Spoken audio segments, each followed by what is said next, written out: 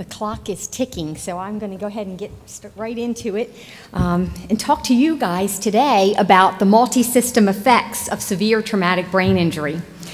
And the bottom line is that just like we were talking earlier, Craig was talking about the fact that if you pay attention to just a few slides in the lecture, this really is part of the greatest part of the take-home message, and that is recognizing the difference between primary and secondary brain injury, because it really defines the why of why we do lots of different things we do to take care of patients with severe traumatic brain injury, and it really provides the rationale for a lot of why these different multi-system complications come back and help these patients to have, actually don't help them, but actually make them have worse neurologic outcome.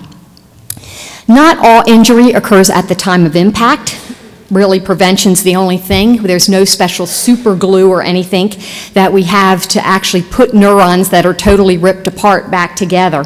But we know that that initial injury and ischemia actually triggers a whole intracellular pathologic cascade of events that eventually can cause cells that are initially just damaged but not completely destroyed, can cause them to eventually die. And we call that secondary brain injury. And we know that there are a number of factors that can actually exacerbate secondary brain injury. And those include the following, and there's lots of them.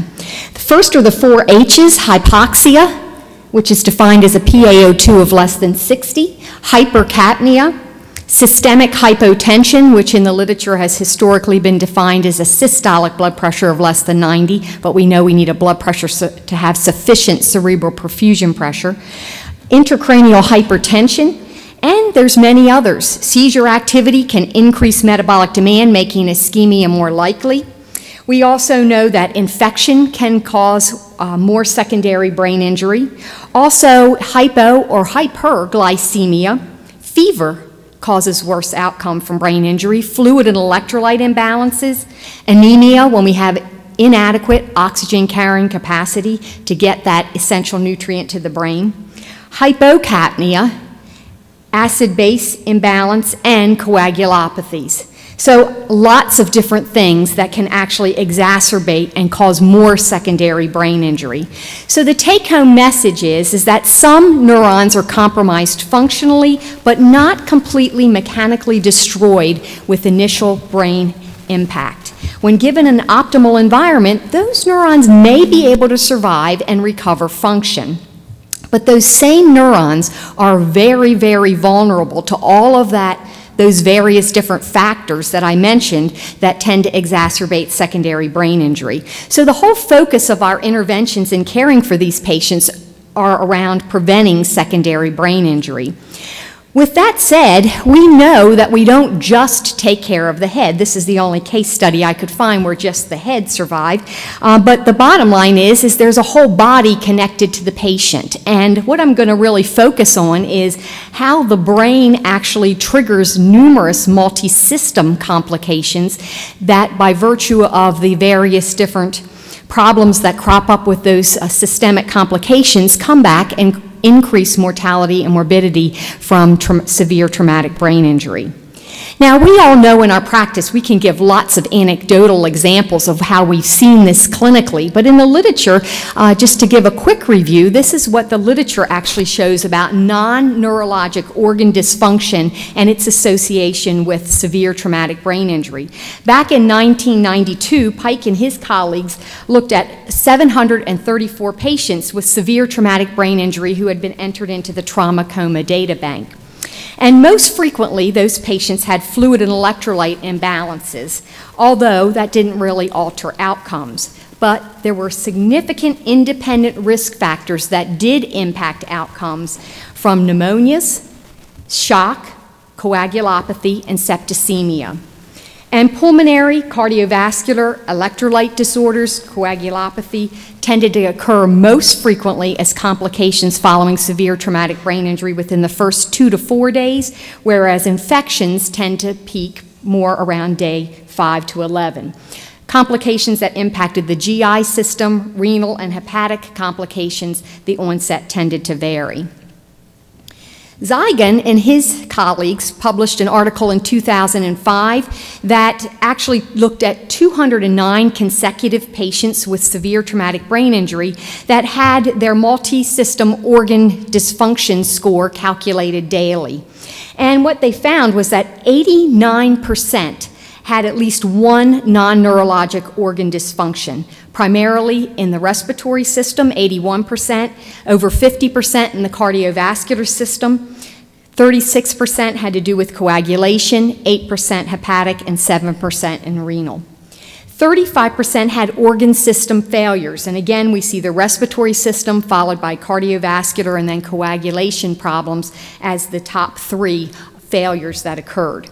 So non-neurologic organ dysfunction is independently associated with hospital mortality and worse neurologic outcome, is what Zygon and his colleagues showed. Massia published in 2008 373 patients with neurologic diagnoses from various different European countries. Only 41% had traumatic brain injury, but although their patients were younger with fewer comorbidities, they developed ICU-acquired sepsis and respiratory failure more frequently than non-neurologic patients. They had higher ICU and hospital mortality rates and longer ICU lengths of stay. Kemp also published an article in 2008 that was a retrospective review of the trauma registry at Vanderbilt, looked at the year of 2004, and patients with a head AIS of 3 or greater due to traumatic brain injury that actually died during their initial hospitalization were the ones that they took a look at in their actual registry. And they had a total of 135 patients that met this criteria. Again, similar to what we saw in other studies, the prevalence of at least one non-neurologic organ dysfunction or failure was 81%. Non-neurologic organ dysfunction contributed to about 2/3 of all deaths after severe traumatic brain injury, and 25% died from primarily non-neurologic causes, again, primarily pulmonary or cardiovascular. And then Pelosi had actually done a study looking at 552 mechanically ventilated neurologic patients, about 190 actually had traumatic brain injury, and found that respiratory complications were by far and away the most frequent extracranial complication, followed by the cardiovascular system.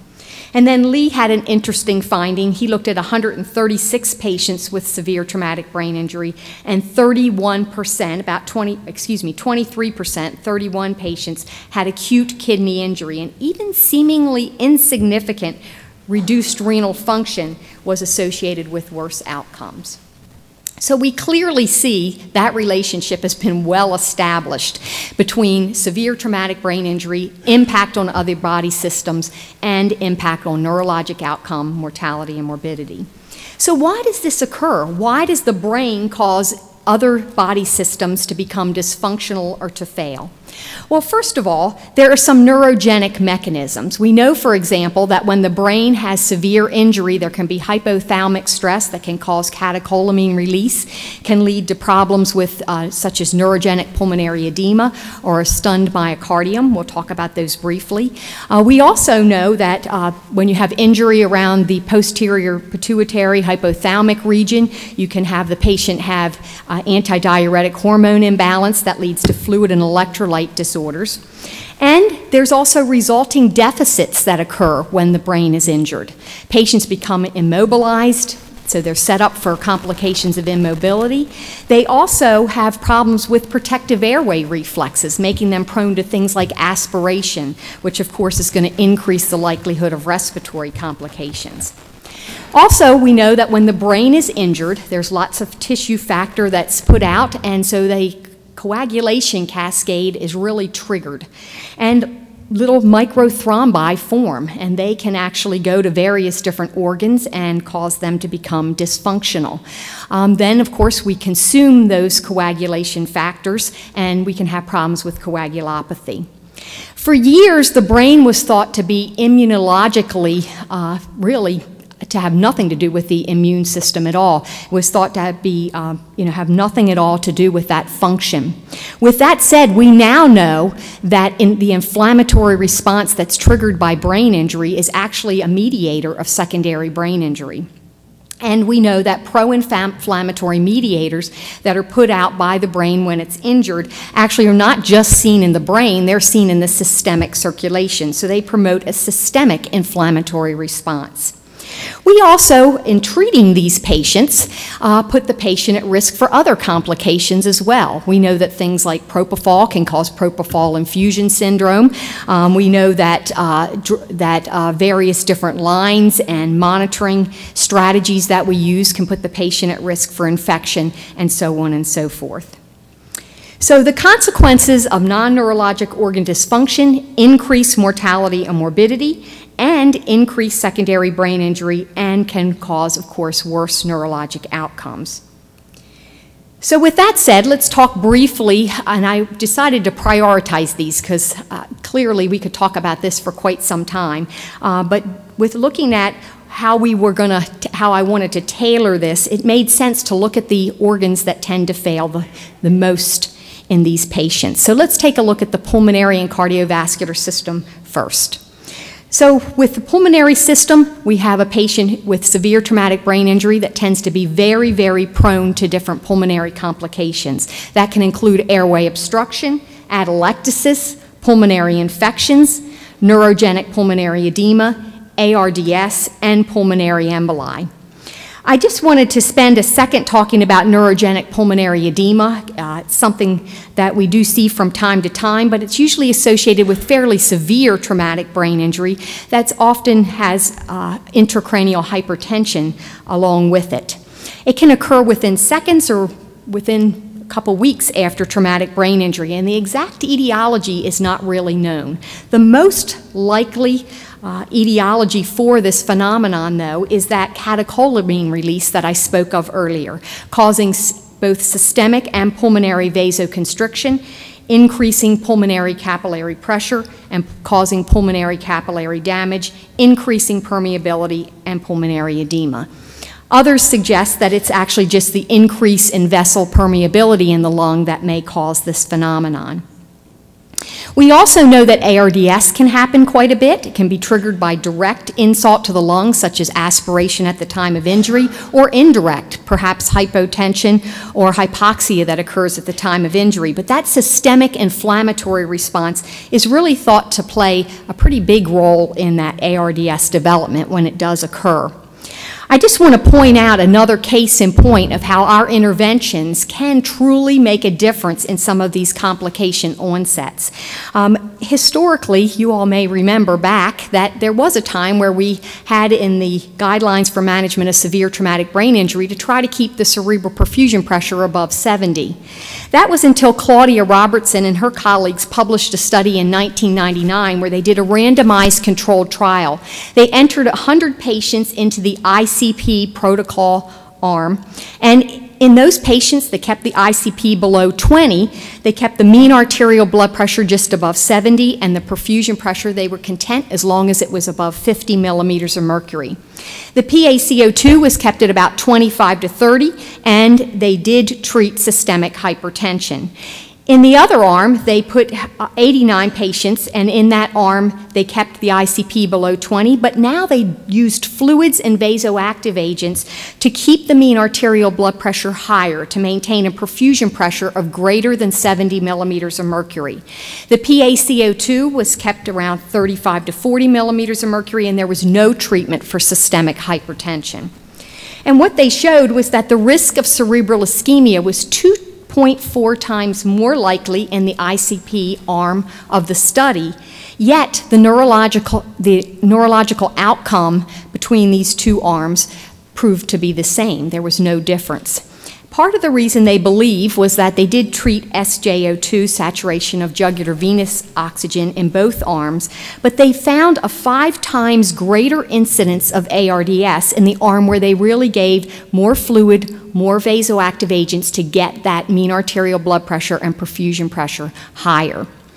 And so that really did change the recommendations in the guidelines. In a retrospective review of Claudia Robertson's study, Cotton found that there were independent risk factors that could be associated with the onset of ARDS, and he determined those included administration of epinephrine, larger than median doses of dopamine, so again, more vasoactives, history of drug abuse, and a midline shift on the first CT scan. So the actual consequences of these respiratory complications are clearly an increase in mortality and morbidity, and greater secondary brain injury is possible as well when hypoxia and hypercapnia occur. Pneumonia, we know, is an independent predictor for unfavorable outcomes, and ARDS in patients with traumatic brain injury is associated with significant increased risk of dying or remaining in a vegetative state. With that said, we ensure a patent airway in these patients, and this means that for those of us who take care of these patients at the bedside, that we really need to make sure that tube is well secured. Just a single inadvertent extubation of this patient could cause hypoxia and hypercapnia that could have a profound detrimental effect on the patient's neurologic outcome. We want to keep the PaCO2 preferably in the low normal range, around 35 to 38, and the PaO2 above 60 millimeters of mercury. Typically, most centers put a little cushion there, say 70 or 80 millimeters of mercury, perhaps. We use mechanical ventilation. Of course, if the pressure gets too high, mechanical ventilation could in and of itself exacerbate some lung injury. We want to avoid really high intrathoracic pressures that can impede cerebrovenous outflow and perhaps worsen intracranial hypertension. That doesn't mean that some PEEP may not be used in patients, particularly if it's no greater than the intracranial pressure, if you can appreciate alveolar recruitment, and if the patient has low compliance. With that said, most of these patients, particularly those with poor brain compliance, will not tolerate high intrathoracic pressure to recruit alveoli or permissive hypercapnia. There is a whole body of literature that supports some simple interventions to employ to minimize cerebrovascular detriment when suctioning patients. It suggests that we should pass the catheter for no longer than 10 seconds when we're suctioning the patient.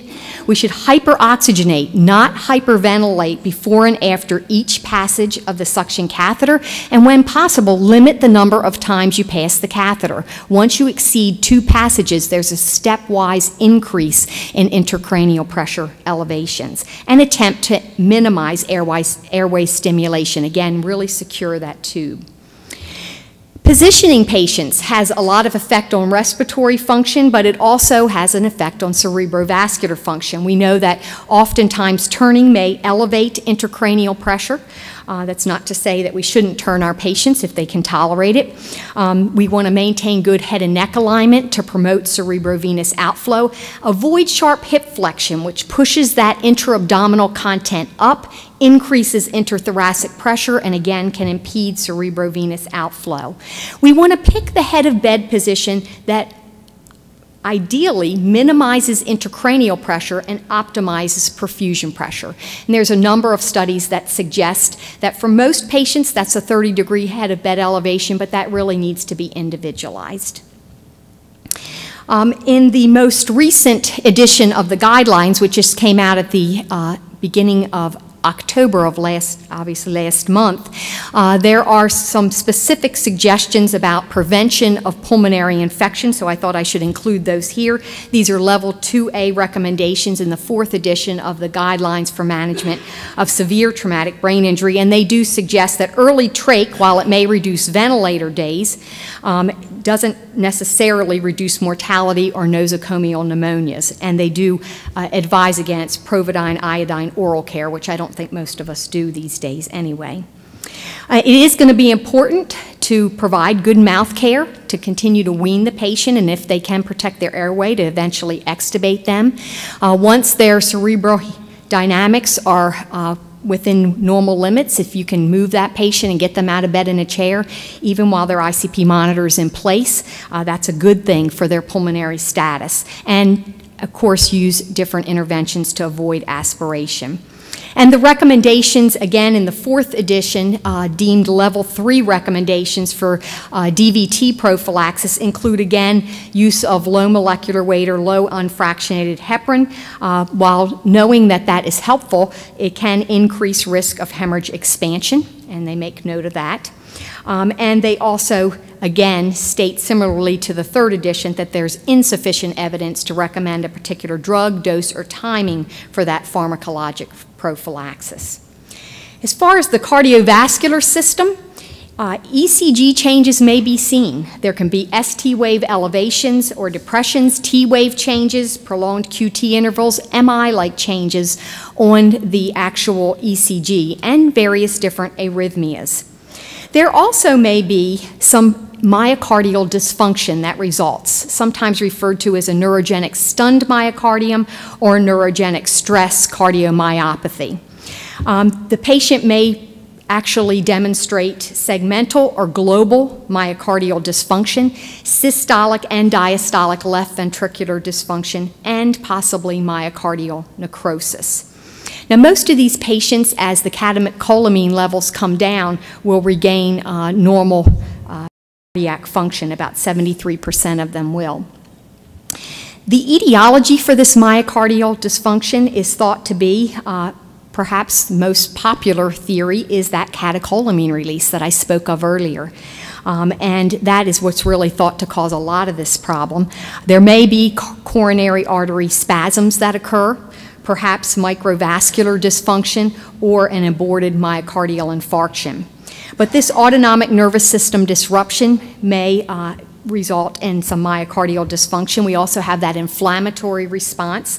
There's fluid shifts that can affect hemodynamic functions as well. Associated injuries that may impact the myocardium, and of course some of our therapeutic interventions can affect myocardial function as well. Perhaps sedatives, diuretics that the patients had, or perhaps problems with low body temperature if you're using hypothermia. Propofol infusion syndrome is a good example of an intervention that we utilize that may in fact have some myocardial impact. We know that propofol can be a trigger factor that can end up causing some problems with breakdown of myocardial and skeletal muscle, causing both perhaps heart failure as well as rhabdomyolysis. This can all lead to problems when you have poor myocardial function and hemodynamic instability, where you have an insufficient blood pressure to provide insufficient cerebral perfusion pressure to have that pressure gradient that's needed to continue to provide essential nutrients to the brain. And of course, that inadequate nutrient delivery can result in greater ischemia. So we need to monitor the ECG and hemodynamic status, rule out other causes for arrhythmias, and of course treat those appropriately. Normally supportive care can get you through that period where there's that profound myocardial dysfunction, and we want to optimize blood pressure to ensure adequate perfusion pressure, somewhere between 60 to 70 millimeters of mercury, having good intravascular volume, and once we have evidence that that's been achieved, using vasoactives and inotropic agents to support blood pressure, and taking care when administering interventions that may have hemodynamic impact. So I'm going to stop there just because I want to keep to my time, and I just want to say that clearly the brain's injury can have a significant impact on other body systems. Coagulation is another big area, and problems with coagulopathy can lead to hemorrhage and problems with hemodynamic stability, as can fluid and electrolyte imbalance from various different imbalances caused by brain injury, such as the antidiuretic hormone imbalance that can lead to diabetes insipidus or SIADH. So just, we could go on and on about all the various different complications, but I wanted to hit on at least the first two, and I hope that you really do leave this brief lecture with an appreciation for what that great impact is that the brain injury has on other body systems, and how that dysfunction of other body systems can come back to create poorer outcomes for the patient. Thank you so much.